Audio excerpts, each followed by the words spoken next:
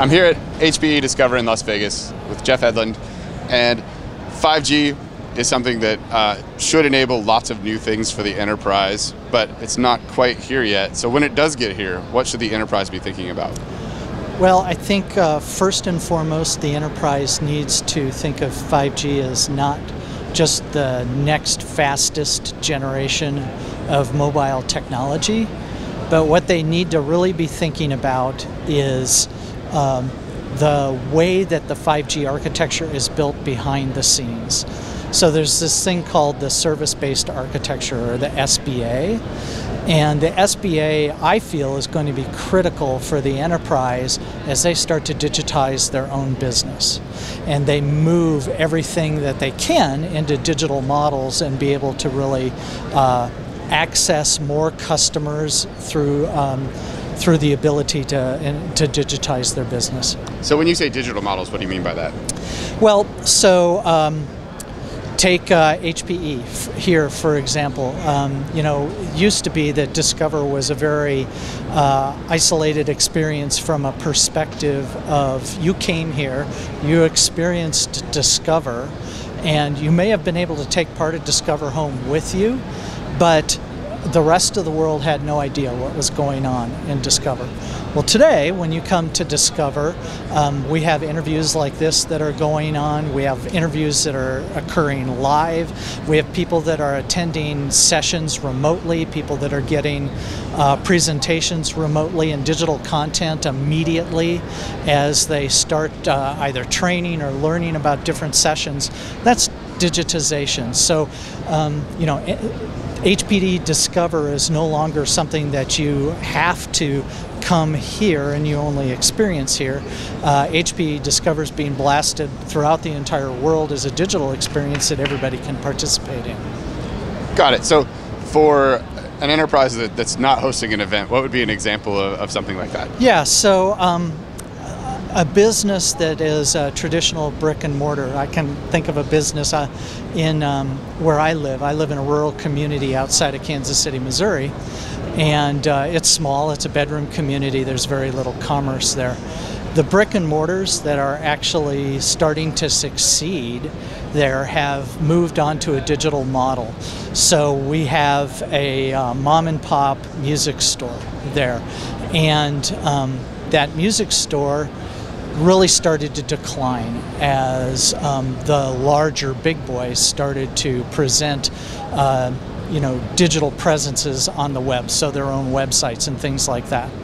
They can't compete with that. They don't have the finances. But a way that they can compete is through like an Amazon store or an eBay store, and then not only offering products, but offering content through those channels. So you go looking for something, and not only do they have the product, but they have the content that goes with the product that they can blast out electronically. And what we're seeing is in communities like mine, these digital presences are now a much larger portion of their business, and it's actually funding the brick and mortar presence that they have within the community, whereas they would have died before if they would have just stayed with their local point of presence that they were trying to retail out of the physical environment. So coming back to the specifics of 5G, the edge is something that HPE has talked about for several years at this point. How does 5G enable the edge in a different way, or does it? So I can give you a really specific example here for the enterprise. So we worked with, in the past year, a retail location. And this retail location was a retailer for mobile handsets, for tablets, and for laptops that had mobility connectivity in them. And what the user experience was is that the user walked into the store, they started looking at all of the different assets, and then they wanted to see the videos and the demonstrations that were on the digital signage for these devices. The problem was is that there was a single network link that went into the store, And then it was split off. It was shared Wi-Fi, and you had the employees that were running the point of sale systems and running their own systems within the store on this Wi-Fi. You had the customers that were onboarded on the Wi-Fi, and then you had the vendors who were attempting to deliver content on the Wi-Fi.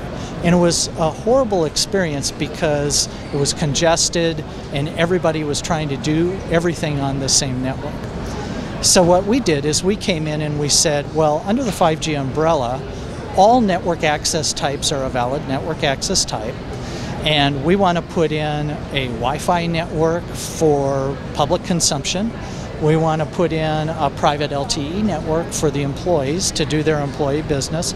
And then we want to put in another broadband connection network for all of the vendors that want to present content. We put an edge there in the retail location that had the ability to access those two different radio types and the broadband. And then we put some applications on that edge, like a content caching engine. So all of the vendors could actually cache all of their content that would go on the digital signage right there at the edge. So now you're not pulling all that down from the internet. Exactly. You're not. And you don't have employees, you and I, if we were employees there, communicating back into the carrier core and then back, if we're just texting with each other or messaging.